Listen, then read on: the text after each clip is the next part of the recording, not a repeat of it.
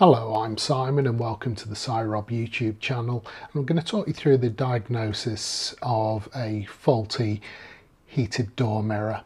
First thing you're going to need to do is to find the fuse that is linked to your door mirrors. On my car they don't have individual fuses, they're actually attached to what is known as the door module, so it's actually quite a hefty fuse on mine. It's these two 25 amp fuses, one for the left hand door, one for the right hand door, and that's because it carries the signals for electric window switches, electric mirror movements, central locking, and of course the door mirror and the heater element. So I've got the multimeter set up on DC volts, and I'm just showing you on this spare fuse basically what I'm going to be doing. I'm just going to be touching the exposed metal contacts with the two multimeter probes, and obviously they're in the fuse box there. The engine's running but I've got nothing turned on, and I'm just getting a base figure to just to make sure that I'm getting the figures I'm expecting, and that is currently 0 volts once you get the two probes pressed on the fuse. So that shows there's no current running.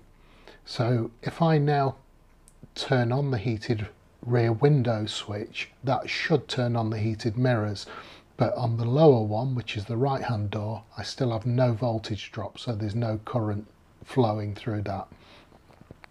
On the left hand one though, you can see I have a 3 millivolt voltage drop, which means there is current flowing through the left hand side.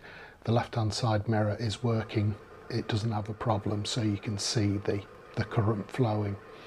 So on the lower of the white fuses, I'm just doing a simple voltage test, just using the door bracket for a ground, and I've got one probe touching one of the pins on the fuse, and as you can see I'm getting battery voltage.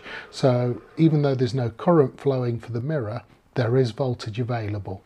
So on my car I just pop the mirror off inside the mirror housing, and then it's got these two metal contacts just here for the live and ground, and I'm just going to turn on the heated rear window, and I'm just going to probe it now and do a voltage test, and I want to see battery voltage at the mirror, and sure enough battery voltage is there. So we've got voltage through the fuse and it is available at the mirror, but it's not, the mirror isn't heating up.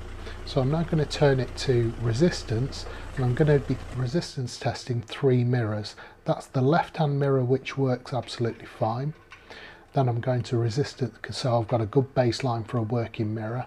Then resistance test the defective right hand side one, and then the spare one which I'm going to fit, which I've bought for about £10. So this is the passenger side one. I'll keep saying left hand side in case it's left hand drive. This is the left hand one which was working, and you can see the resistance figure, which is 10.4 ohms, so around 10.5 ohms. That's what I'm looking for on a working mirror. This is the one that isn't working on the right hand side.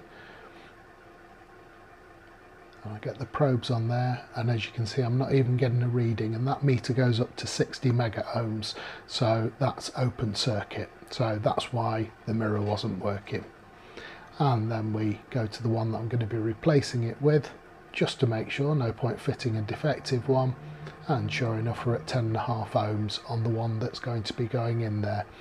So that's great, nice smoking gun evidence, nice clear difference in the resistance, and it's just a question now of fitting the new mirror, and I'm now going to test the new mirror. So I turn on the heated rear window yet again, and I'm going to do that voltage drop test again across the left hand fuse, and we're getting the 3 millivolt voltage drop showing the current flowing. That's what we're expecting anyway, because that was working anyway.